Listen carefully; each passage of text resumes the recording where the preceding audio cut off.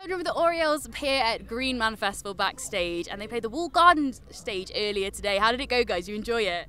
Yeah, it was so much fun. Surprised that everyone came out at like 12 in the afternoon to see us, so we were really grateful for that. Never expect that kind of crowd from the time we were playing, and we were just really thankful everyone came down to watch us so early on. And everyone's having a boogie, so everyone's dance getting into it. I did see on Twitter that you were having a beer for breakfast, is that correct? Yeah. Well, we didn't actually eat any breakfast. We just got the beers from the car and just because it's wheat, oats. It's kind of like a nutritious breakfast in the liquid Kind form. of like a smoothie, but just like fermented. It just is slightly fermented, it's fine. Fills you up, it's good, it's nice. Now I read that you guys all met at a family party, is that right? So is that where the Orielles were born? Is that how it all happened? Yeah, we literally like we were born the day after, we met when we were so young. Yeah, obviously me and Sid are sisters. Yeah. And then we met Henry when Henry was probably like 10 or something. 9 or 10. And literally the next day we were like, you know, we should like play in a band together. Even though like at the time it was sort of inspired by the fact that we all loved Green Day or like a really rubbish band like that. But yeah. Back in the 2010s when the emo scene was alive, like the very next day after we met, we organised a practice. We learned Teenage Kicks Undertones. Brilliant.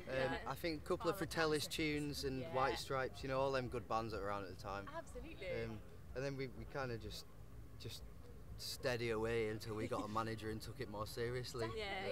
Like how was it kind of getting gigs and things like that? Because when you're quite young, it's quite difficult to secure venues, isn't it? Did you find it quite difficult? I mean, like, I was thinking about this the other day, and it kind of like makes me so much more proud as like a band to think of like where we've come from and the fact that we did some of these shows back in the day. Like I feel like you've got to do, it's like a rite of passage to like do these crap venues.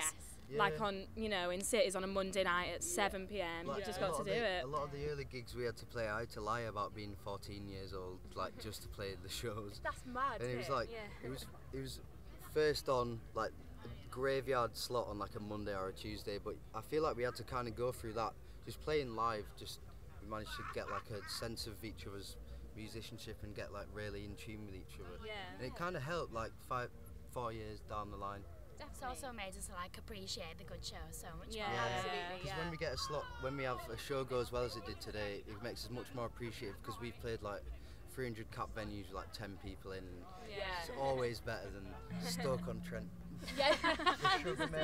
Well, you had way more than 10 people here today, so you know it was awesome, guys. Now, like playing together and stuff, like you've got a really nice 90s feel to your music, very like garage kind of feels. Do you like the 90s music? Is that what you've grown up listening to between you all? It hasn't always been that way. Oh, really? Like we've listened to music ever since the 60s. Like we've kind of bonded earlier on over like Tamla Motown stuff and all these soul records, and it's just kind of gone through the decades.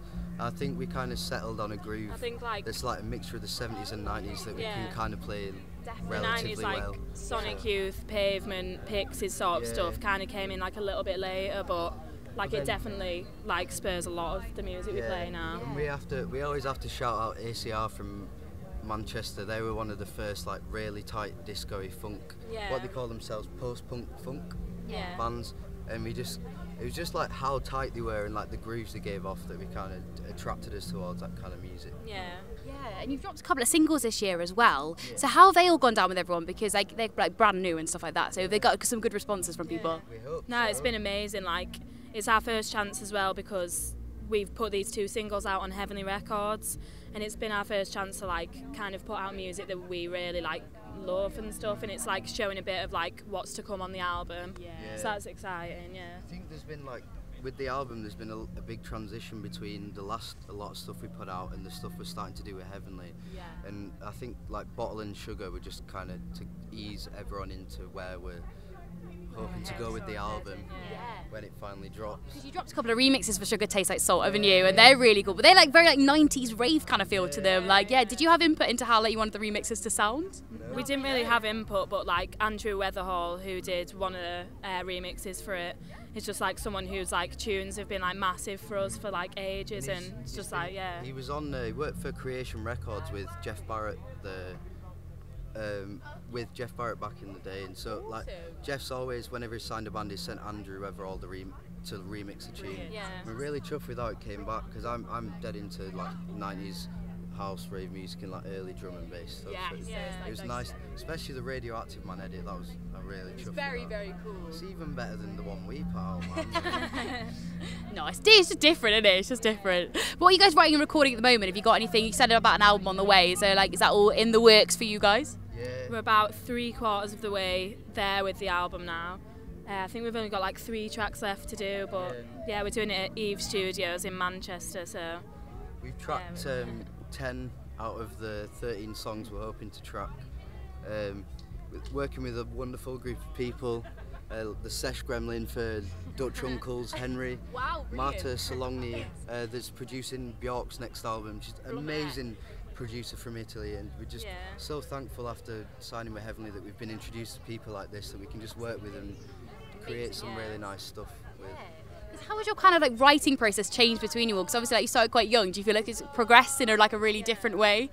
Like over time we've kind of, I don't know, we just like consider things a lot more. Like before it'd be like one of us would have a really clear vision, but now it's like all 3 of us have like such a good input into each and every song. Like, I don't know. It kind of started out in the way that we'd write a tune and if it sounded good we'd finish, but when we signed to Heavenly we kind of thought about how we could manipulate dynamics and tempo to like make it more interesting, and then it's all been about like learning to equally input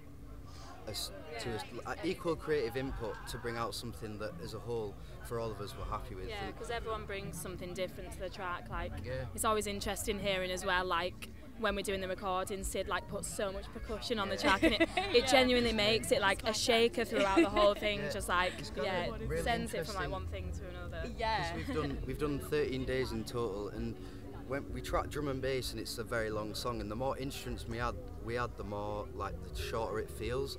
And like by Ezra's finished her vocals, the song just is actually an interesting-ish song to listen to. Which is quite That's what we hope anyway. Yeah, but it is for us. So. Absolutely, and it's a lot of people are new ears to you guys as well. So that's really. Have you had some good responses across the UK and like different venues that you've played and stuff? Like dead chuffed. We've done like a couple of tours, and wherever we've been, we've just met mates along the way, and people are actually passionate about our music for the first time, really. We've started, so it's just it's just good to people be like, you're actually good, and not like trying to borrow my amp or grab a couple of beers from the rider. Like they actually feel passionate about the music we're making. Yeah, too right as well. You guys honestly, you've got, like I said earlier, you've got a great musicianship between you all, and it's all really exciting, and I'm very excited for you. So what have you guys got coming up? Have you got any more gigs on the way that we can catch you at? August 30th we're playing the 100 Club in London with Baxter Jory, who's just recently signed to Heavenly Records as well, same label as us, for his new album. So we're really looking forward to that, because I think that'll be like quite a good party, like new signing, you know. The beer's out this one. After that we've got a tour late August, October, early November. We're doing Brighton, Liverpool, London, Manchester, Sheffield, Nottingham. Just a mini one. I think we're going to put out a single before then, so watch the space. Big cities though, very big cities. That's really exciting. It's the cities we've been playing for like the last three years. We just, whenever we the go only back. thing I miss is that we won't be going to Glasgow, and Glasgow's genuinely our favourite city to play. It's so wild. No, there's a long story about Glasgow, but it involves heavily in the pastels and just how we got a tweet. I'll just say it. We got a tweet. We're sat outside in the van feeling pretty hanging, and we got a tweet about 2 o'clock saying the pastels were coming to the show, and we're like, oh, do you want us to put you on the guest list? And they'd actually bought tickets to come and see us. Bearing in mind, they're our like favourite band and our biggest inspiration. They said the fact that they'd bought money to see us play. And so we basically, as soon as we found out that, we got drunk to just get over the nerve, like Dutch courage. And like we sat down and I had a chat with them for like maybe 2 hours after the show, and I do not remember a bit of it, but they're the most amazing people. Did you spot them in the crowd though? Did you kind of see them and you were like, oh my god? I didn't think they were here until we saw them after. That's the best thing. I'm glad I didn't see them in the crowd. Oh, that's super cool though. Well guys, it's all going in the right direction for you guys, and it sounds super exciting. I'm really excited to see how your journey unfolds as well in music. Now guys, if you could form a supergroup with 3 other artists here at Green Man Festival, who would you, Green Man. We can take it out of Green Man if it's easy, because it's quite hard. If you could form with 3 people in Green Man, who would you form with, and what would you call the band? Okay, I'm going to go straight off the bat with sorry, I'm afraid I don't know his name or anything, but we caught a band yesterday called Kikigaku Moyu from Tokyo, and I feel like the drummer from that band would hold any band down. His beats were fucking amazing. Sorry for this. No, that's fine. I don't know Get it out. It's passion. I like it. I'd have to say H. Klein was probably be bit of Hugh on the guitar. Yeah, definitely. I'd go with, just for my long-lasting love for happiness, I'd go with who's now the guitarist, was the bassist. His name has evaded me, but I would definitely start a band with him. And The the band's band name, supposed to be wait, called- no, think of one of the album names we've come up with. Olives for the Table. Olives for Olives the for the Table. table. I love that. That's awesome. Watch out for Olives for the Table coming to a stage near you guys. That might. No, It's not the album. It's not the album. Just forget it. Well, guys, thank you so much, and best of luck for the rest of the year. And I hope it all works out for you. And I'm sure it will. It's amazing. Cheers, guys.